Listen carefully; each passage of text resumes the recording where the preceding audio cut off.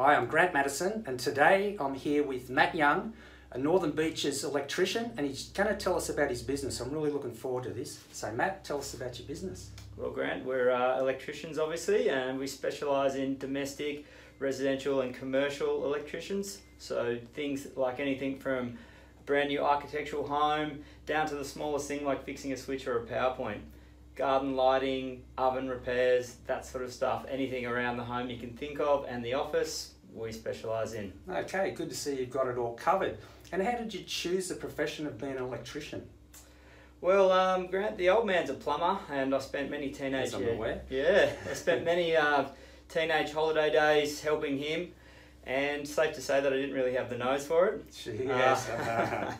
And so yeah, I always enjoyed the subjects at school with using your hands and very hands-on sort of person. So I kind of just fell into it when I was about 17. I decided that's what I wanted to do, and I had a crack at it and enjoyed it. Okay, and I see that you're on the Northern Beaches. So what made you stay in the area? Was that because you were local, your parents?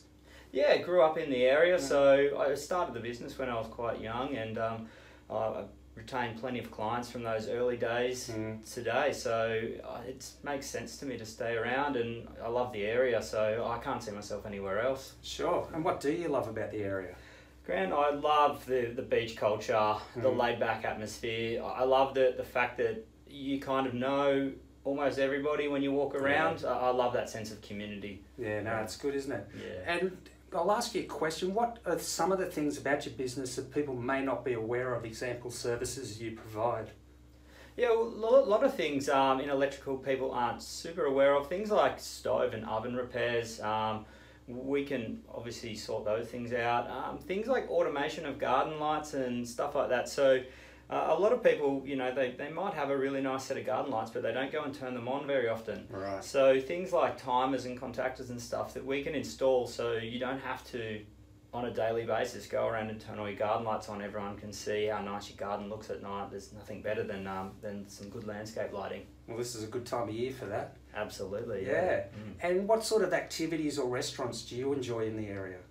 Grant, I mean, Barbudo just down the road here, and Mexicano, they're two great restaurants. The Armchair Collective in Mona Vale is a great little spot for breakfast. I love spending time in the ocean, so I do that as much as I possibly can, especially in the summer. And I love going for like a good bushwalk up at somewhere like West Head, which is a really great little spot there to do that sort of stuff.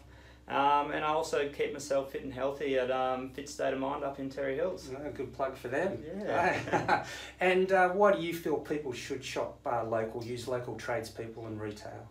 I think the biggest thing about shopping local is if there's a strong community and there's strong business happening in the community, it creates a lot more opportunity for other people in the local area to try and crack into that sort of business. So I feel like if you're shopping local, and especially with trades and stuff, you know, people are always going to be more willing to help out people that are close by to them. You know, they're going to squeeze you in for those little jobs and that sort of stuff. So you do get a bit of that sort of, you know, satisfaction with that as well. Yeah, good community stuff. Absolutely.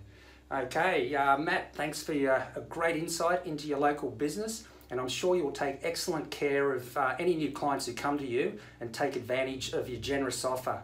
To see Matt's offers and more details, just look below this post.